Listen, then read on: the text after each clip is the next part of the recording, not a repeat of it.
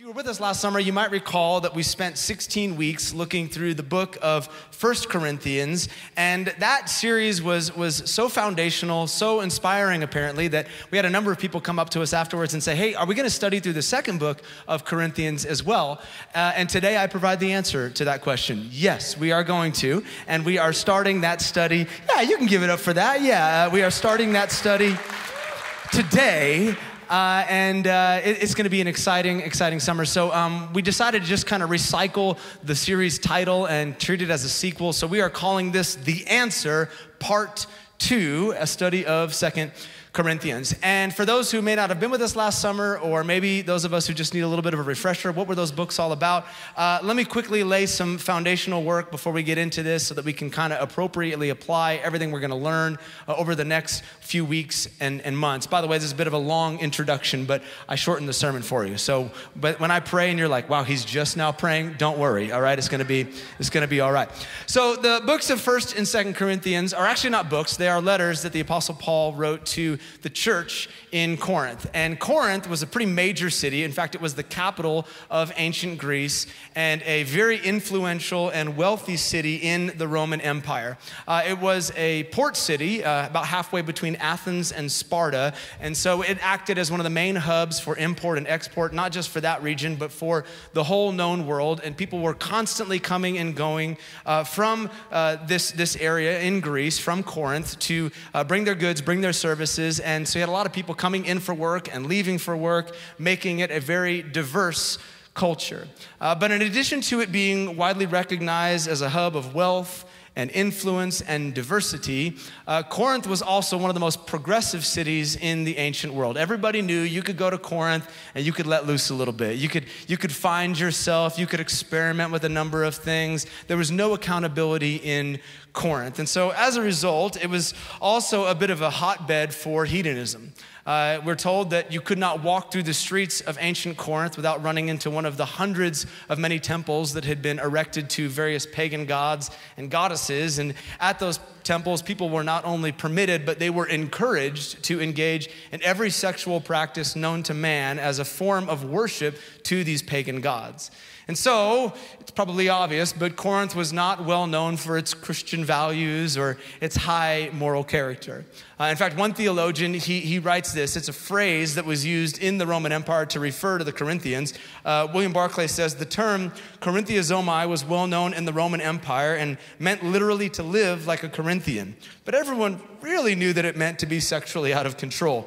Leon, the great Greek writer, tells us that if ever a Corinthian was shown upon the stage in a Greek play, he was shown drunk. Another theologian writes this: the Corinthians were widely recognized as intellectually alert, materially prosperous, but morally bankrupt. Put simply, Corinth was a place where you could go to do whatever you wanted to do, be whoever you wanted to be, indulge in whatever you wanted to indulge in, and not just be tolerated, but be celebrated for it. Let me ask, does that sound like a familiar city to anybody else in the room today? Yeah, welcome to modern day Corinth, people. You are living in that city as we speak. But while many Christians would have kept their distance from a city like this because they didn't want to be polluted by the things of the world, the Apostle Paul saw this as an incredibly strategic place to plant a church. He knew that the light of the gospel shines brightest in the darkest of places. And he figured if we can plant a thriving church in Corinth, just as they export goods to the rest of the world, the gospel can be exported from this place. And it has the ability to affect far beyond the regions of Corinth itself. So in AD 49, he comes and he plants this church, and hundreds of people begin to get saved, and God begins to turn that city upside down. Little side note, by the way, that is why we are sitting in this room. That is why we planted a church in this city, because we believe that the light of the gospel shines brightest in the darkest of places. And if God can get a hold of this city, it goes far beyond this city. Come on, we're the opposite of Vegas. What happens here does not stay here. What happens in San Francisco affects far beyond the reaches of our city. And we believe that God is doing something here, as we sang about just a moment ago, that will affect far beyond our borders. Can I get a baby amen at the 9 o'clock? And Paul believed the same. And so he plants his church and it begins to thrive. But you don't get to plant a church in an influential city like Corinth or San Francisco without there being some problems. I can testify. Hallelujah. And Corinth had some problems. Shortly after the Apostle Paul plants this church, he leaves to go about his missionary journeys, and he gets word that the church in Corinth is kind of falling apart. Things are unraveling. Instead of them affecting the culture is working its way into the church, and many of the believers are beginning to embrace the pervasive ways of their culture, the same things they were doing, the same sexual practices they were engaged in before they ever met Christ. And so Paul brings a letter of correction, the letter that we studied last year, 1 Corinthians, and he begins to address every single one of these problems in the church. But as the series title suggests, with every single problem, Paul reminds them that the answer is found in the gospel of Jesus Christ. However, first letter didn't work so well. Turns out Paul's strongly worded email did not accomplish what he had intended for it to accomplish. And people actually not only rejected the letter, but they began to reject the apostle himself. They're like, we don't want to do what Paul said. We want to continue to live our lives the way we want to live our lives. And so when the letter didn't work, Paul shows up on the doorstep and he begins to rebuke the church in person in what he calls in 2 Corinthians, the painful visit. We don't get a lot of details about it, but that's it. It was a painful visit for the apostle to come and correct the church. He follows up that visit with another letter that has sadly been lost in history, and we don't have it in the canon of Scripture. However, we do have the follow-up to the follow-up letter, aka 2 Corinthians, where Paul now successfully not only addresses and brings correction, but brings restoration between him and this church and Jesus in Corinth. But his solution, although this is a new letter, remains the same. As we are going to see throughout these coming weeks, Paul makes it clear that new problems do not require new solutions. When it comes to the problems of faith, the answer has always been and always will be the gospel of Jesus Christ. Amen, amen. So now that we have established that foundation, we got something to build upon. Let me give you a title, and we'll pray, and we will get into the first chapter of this book of 2 Corinthians. As I've already asked a couple of times this morning, I offer you this title today. Can I get an amen? Can I get an amen? This is going to be a holler back kind of sermon, right? So just get ready. Let's pray and invite the Holy Spirit to speak to us today. Jesus, thank you for your presence. God, thank you that you are here among your people, and we've experienced over the last few moments the truth of your word that says if we draw near to you, you will draw near to us, that you are enthroned on the praises of your people. And God, we sense you here among us today. As we come to this letter and we begin to consider and contextualize all that Paul wrote to this ancient church and apply it to our modern lives, I ask that you'd speak to us in the weeks ahead and you'd allow us to personalize each and every single one of these messages that he's communicating to the church and throughout time to us. God, would you allow our minds to be transformed, our thought processes to be transformed so that we could leave this place different than when we came today. We love you and we trust you. We thank you for the work you're going to do in us in the weeks ahead. And the church said, amen. Come on, and the church said, amen. All right.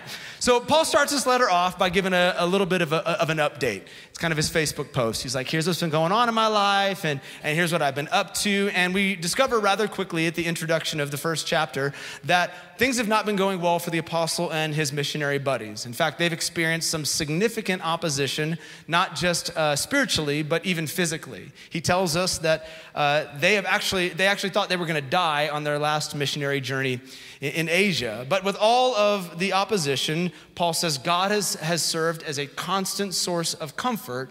And he says experiencing this comfort has allowed us to comfort others who find themselves in similar suffering.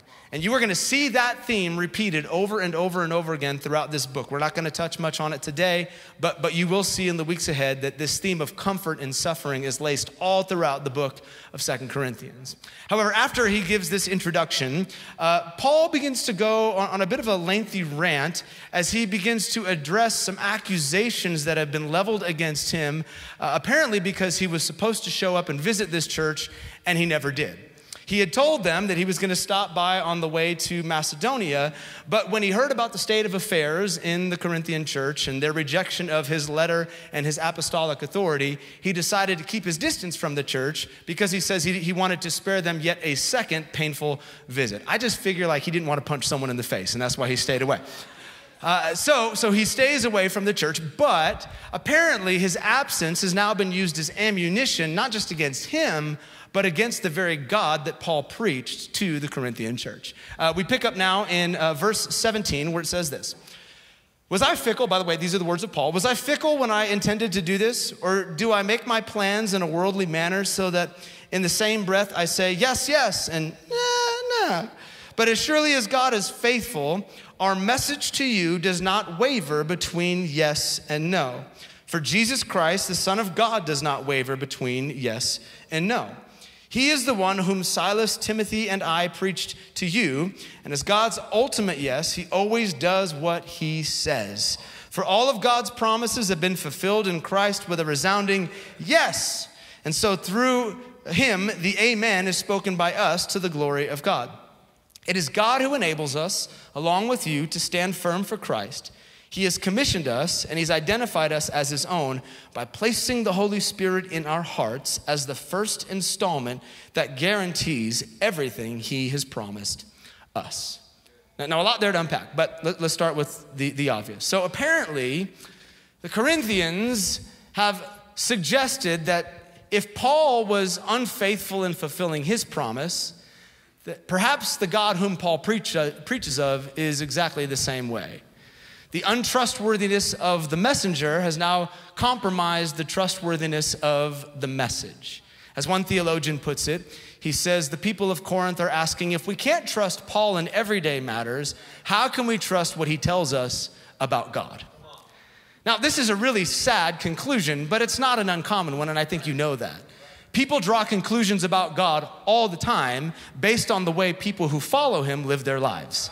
This is why Scripture tells us unequivocally, you need to live above reproach. You need to be people of character. You need to be Christ-like. Live with holiness. Live with integrity. Let your yes be yes and your no be no. When we don't do what we say, when our witness is weak on account of our character, it isn't just our reputation that suffers. It is, in fact, the reputation of Jesus that suffers in the process, and we could become that stumbling block or that wall keeping others from coming to Christ because of our character. That's another sermon for another day, but worth pointing out. So Paul makes the people make this suggestion about Paul, and while that might be a common thing that people do, I think it's also a little bit unfair when you think about it. Like let's play this out for just a moment. How many of you have ever been stood up before? Okay, stood up, coffee date. I'll give you a few examples. Meeting, client stands you up. A date. Anyone ever been stood up by a date? Come on, you be bold. We're friends in here. Anyone ever stood up at the altar at your wedding? I saw one hand. I won't point in that direction. May the Lord be with you. Yeah, we've all been stood up before. I was joking around with someone earlier. I'm like, our team leads, they get stood up every single weekend by volunteers. People last minute call out and say, well, I don't want to be there anymore. They just don't show. In fact, you might notice that the front row is vacant and my wife is not with me today. It's not because we're in an argument right now. It's because we had some people stand us up and kids, and I refuse to not let our kids pastor come to church and be a part of the church that she's helping build. So our kids pastor's in the back row and my wife's holding it down. If you're sitting in here and you were supposed to serve, you know who you are. But people get stood up all the time. And whether it was a date or, it was your family member or your friend, I doubt the conclusion you drew at that moment was, well, I can never trust anything that person has ever said before. I am never going to trust a word that comes out of that. I doubt when Jazzy opened up Planning Center this morning and saw a bunch of declines, she wasn't like, you know what? I'm not going to trust any of those people ever again. They're all dead to me. Maybe if they've canceled 5 or 6 times, it could make sense. But at least the first time, there's going to be a little bit of grace. That's a bit extreme, don't you think? Especially if that person happens to mention some things about God to completely write off everything they've ever said about God because they stood you up. That seems a bit extreme. Give you an example. So a couple of weeks ago, I was supposed to be on a Zoom call on Wednesday morning. I'm on a board for a friend of mine, and his church is on the East Coast. And there were going to be a bunch of pastors on this call together.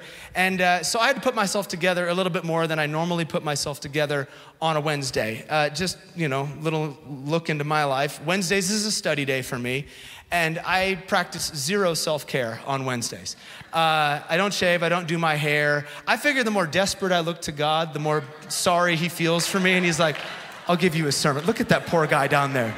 He looks unhoused. We should give him a sermon. Lord, see me? I'm suffering for you. So I don't shave and I don't do my hair. Occasionally I'll put my hair up in like one of those little man buns, but most of the time I just let it go. And if you've ever seen me without my hair done, it is a sight to behold. I look like Beaker from the Muppets. It's, in fact, I think there's a photograph. I can't be sure. Is there one? It's not there. Oh, it didn't work. Okay, I took a picture, but you don't get to see it. Thank you, Jesus. All right. So knowing that I was going to be seen by other humans, I'm like, I'm going to put myself together. So shave, take a shower, do my hair, put some clothes on. I'm looking the part. But then I sit down when the meeting is supposed to start in front of my computer screen, and I see those dreaded words, waiting for host to arrive.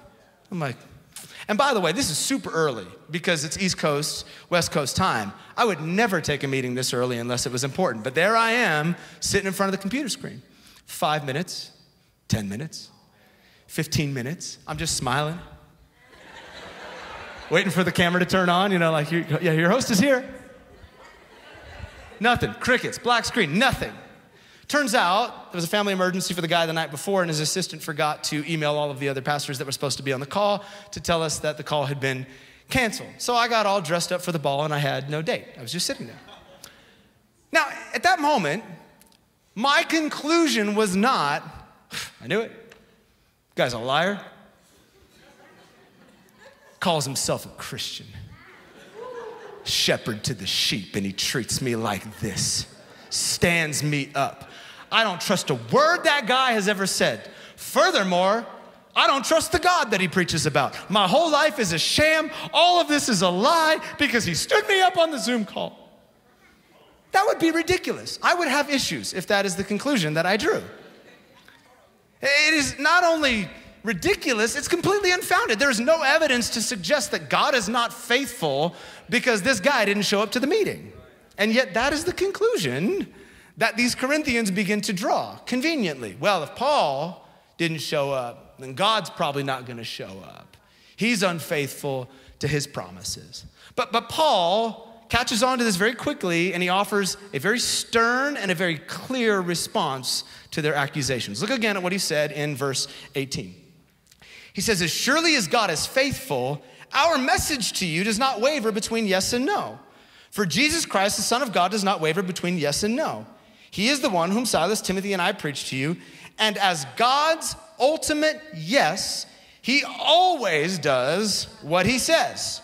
For all of God's promises have been fulfilled in Christ with a resounding yes. A resounding yes. Translation, even if I was a flake, which I'm not, God's not me. God's not a human. As it says in the book of Numbers, God is not a man that he should lie, or a son of man that he would not tell the truth. Paul states emphatically every promise God has ever made is followed up with a resounding yes. He means what he says. And the greatest evidence Paul points to prove this truth is the very person of Jesus Christ. He says, look no further than the fulfilled promise of Jesus to prove that God will do what he says. Not only did he fulfill every single one of the promises he made to the prophets and the people of the Old Testament, but he fulfilled every single one of the over 300 messianic promises that he made about Christ.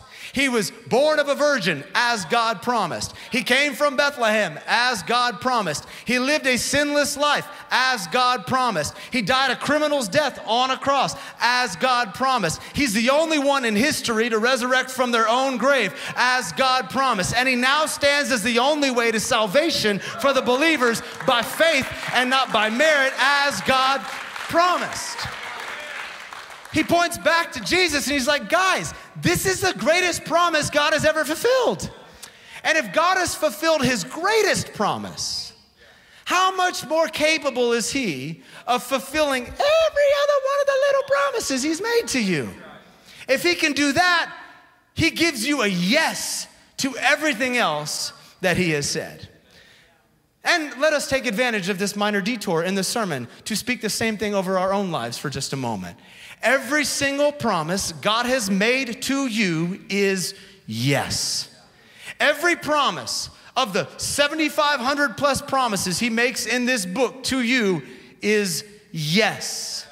Yes, you can have joy in the midst of trial. Yes, you can have peace in the midst of chaos. Yes, you can have strength in weakness. Yes, you can live without shame and condemnation. Yes, regardless of your past, you can be forgiven. Yes, you can be healed. Yes, you can be restored. Yes, you can be delivered. Every single promise God has made to you in this book is yes. Furthermore, every promise he has made to you through prayer or through prophetic word is yes.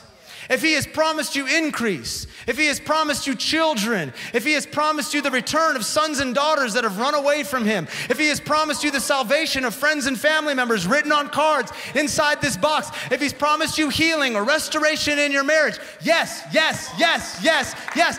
Every single promise God has made to you is yes. And I'm going to keep preaching this until you start responding a little bit better. Every single thing he said about our church is yes.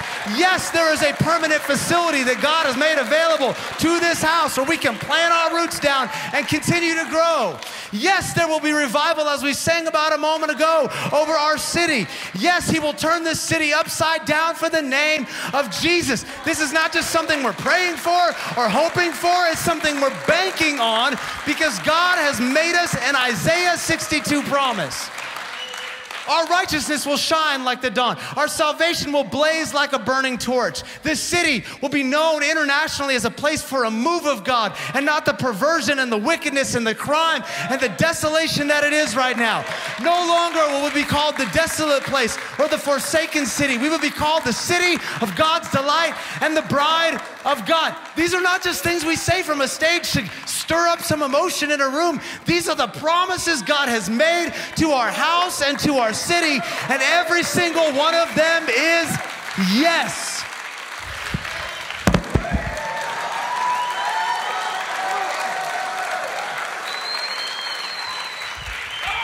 I'm gonna lose my voice at 9 a.m.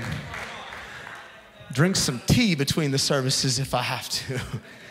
Every single promise is yes, yes. But for every promise God has made, there is a contingency. Something required of us in order to see these promises come to pass.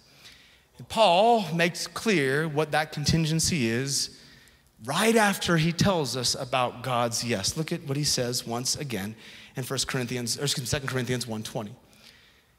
He says, and so through him, the amen is spoken by us to the glory of God.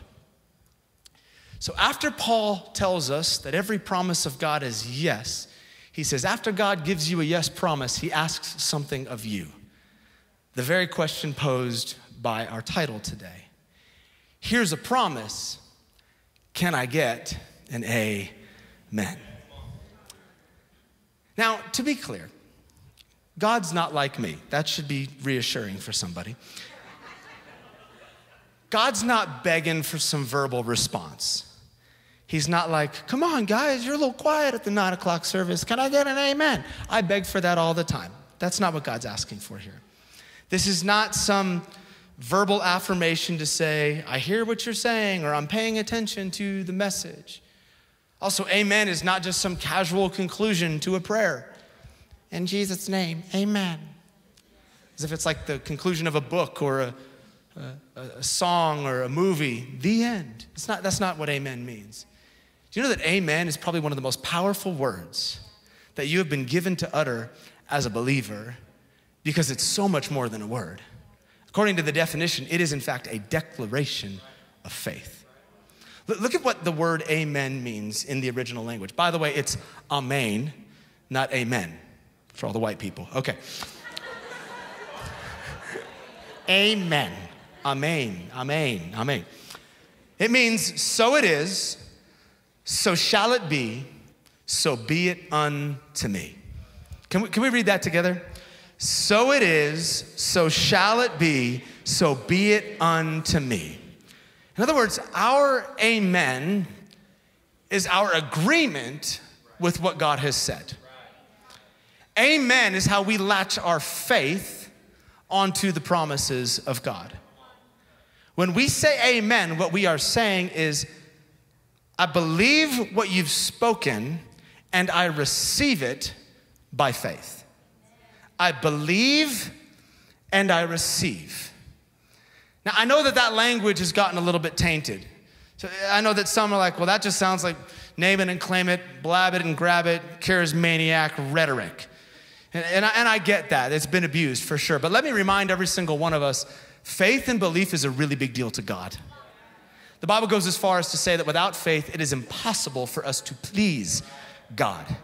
Everything God has promised to you, everything that he wants to do in your life hinges on faith. Not just in this life, but even for eternity. We are saved by faith. We are justified by faith. We are made righteous by faith. We are healed by faith. We are delivered by faith. Faith is a massive deal to God. In fact, I have a little Post-it note in the front of my Bible where I wrote this down and I give it to you. It's free of charge. I am receiving today what I believed for yesterday, and I will receive tomorrow what I'm believing for today. Faith is a massive deal. And that's why Paul makes it clear to us in this text. He says, guys, it's not just enough that you know what God has promised. It's not enough to just read it. It's not even enough to recognize that he has fulfilled those promises to people before. You know that you could read through this entire book, cover to cover. You could jot down every single one of the promises in there and yet receive none of them apart from faith. It is only when we add our amen. Yes, it is. So be it. So be it unto me. Only after we add our faith to the promises do we begin to receive them. Only when we respond to the question, yes, you can get my amen. And that sounds relatively simple in concept, but it can be challenging in practice. Especially if you've been saying amen for a really, really long time. It's easy to believe the promises of God when they first come. Yes, amen, God. I trust that you can heal me. I trust that you're going to provide. I trust that you're going to bring the increase in the open door. But when those promises don't happen on the timeline you thought they would, it can be more difficult to believe. We say it like this: the longer you wait, the harder it is to keep saying amen. And I see some heads nodding right now because you know that. Maybe you're sitting in the midst of that right now. You find yourself in a season where you are waiting for some things that God has promised to you. You're waiting for them to come to pass. He's promised you the return of that son or daughter to Christ. He's promised you the restoration of your marriage. He's promised you fertility or increase or open doors. And he's promised you a companion, a man. You're like, where's he at? I've scoured the city. There's no one for me. At first, there was faith. Yes, I believe. But now, weeks, months, years, decades have passed. And it's getting harder to keep saying amen. Perhaps even for some, your amen has been traded in for an a maybe or an a might. It's not that you don't believe it all anymore. It's just that delay has enabled seeds of doubt to get planted in your heart. And you're wondering if maybe you even heard God wrong to begin with. But if you find yourself in that space today, I believe the Holy Spirit would pose a question to you. It's the same question that he posed to me this last week as I wasn't just studying, but personalizing everything that we're going to discuss today as I considered many of the promises that God has made to me or my family, which we have not yet seen come to pass. And many of them are not on the timeline that I thought they would be on. For those in that space, I believe the Holy Spirit would ask you this in the midst of the waiting. Can I still get an amen? Even when you haven't seen it in the timeline you thought you'd see it, can you continue to say, so is it, so be it unto me? In the midst of that waiting season, can you still maintain faith? Because in your heart of hearts, you know the character of God. And so you say, I may not see it yet, but I know it's coming. By faith, I know it's coming. For the last couple of years, we have been taking our oldest daughter to school on the other side of the city. She goes to school in the Outer Mission. It's about a 15-minute drive from our house. And the way that the pickup and drop-off area is set up at her school, it's really inconvenient. You can't stop the car, you can't park. And so you gotta kind of pull up and like push your kid out of the car to go to school and then drive off so that the other people can come and pick up their kids. But picking them up at the end of the day is even worse. If you do not time it perfectly so that you are on the curb when your kid happens to walk out of school, you gotta do a big old loop and you gotta come back around, which happens often for us. We leave our daughter standing there on the curb and then we gotta make a big circle and come back around and get her. And this is apparently a little frustrating for her because we have a very common conversation. Literally every time this happens, this is how it goes. The phone rings, and we see her beautiful little smiling junior high face on the caller ID. And then I'll pick up the phone. Hey, Ellie, where you at? How about, hi, Dad? Hi, where you at? Kid you not, that's a conversation every single time. And for the record, we have never forgotten our kid at school, all right? There has never been a day where we have had to be reminded that we have a daughter on the other side of the city attending school that needs to be picked up.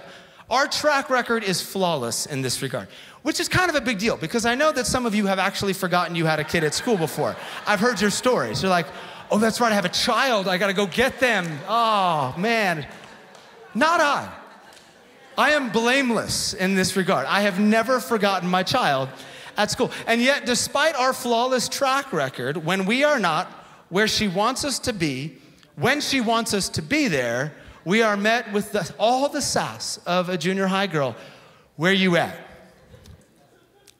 And every single time this happens, I have the exact same response. When I hear the frustration from my kid's voice on the other side of the phone because I'm not sitting in front of the school when she comes out, this is what I say to her every single time. Chill out.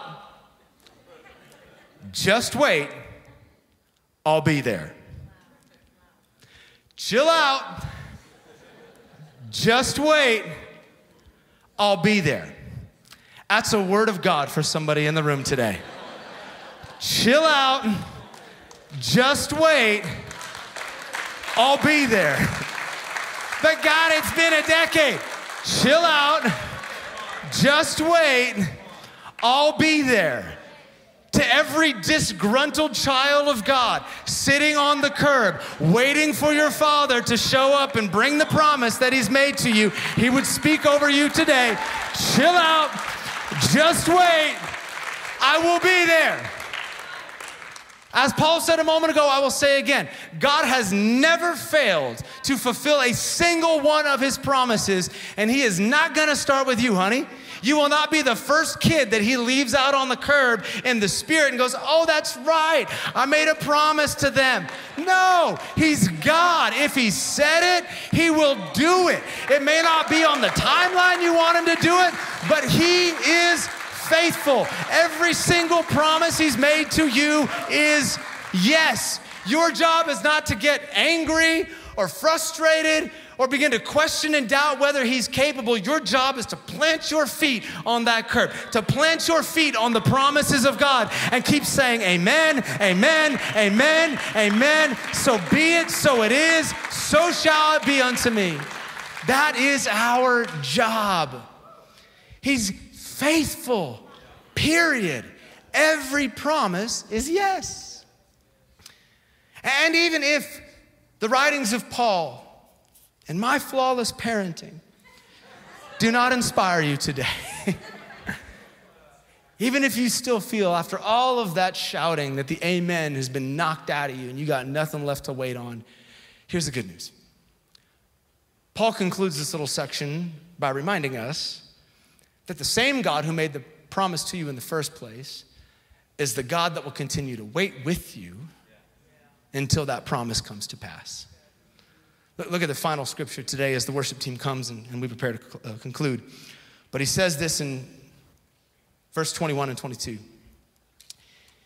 It is God who enables us, along with you, to stand firm in Christ. And how does he do this? By placing the Holy Spirit in our hearts as the first installment, which guarantees everything else that he's promised to us.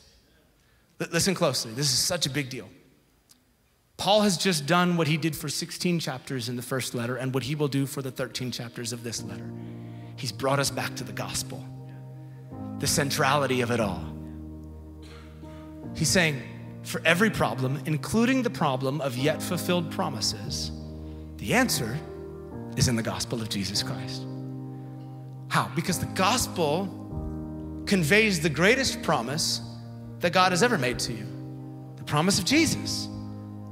Not just the promise of Jesus, but the fact that Jesus has made a way for you to enter into eternity with him. For God so loved the world that he gave his one and only Son. And here comes the promise that whosoever believes in him will not perish, but they will have everlasting life. And as proof of that promise, he has placed his Spirit on the inside of us to remind us that eternity is coming, to remind us of the promise. He uses this language. He says that the Holy Spirit has been given to you as a guarantee. If we want to use our own language for it, it would be down payment or deposit. In the same way that you might put a deposit down on a house or the deposit down on a car, Paul is saying God has given you a deposit, proof that there is more to come, and that proof is living on the inside of you. He is reminding you this life ain't it, this season ain't it. Even if you're suffering right now, it does not end with the suffering that you're walking through. There is an eternity that is still coming. And when you recognize the promise of eternity, you know what you can do? You can stand for another minute. You can stand for another hour. You can stand for another day, another week, another month, another year, another decade on that curb while you wait for the promises of God in this life, because the greatest promise has already been fulfilled on the inside. To which the church says, amen. Amen.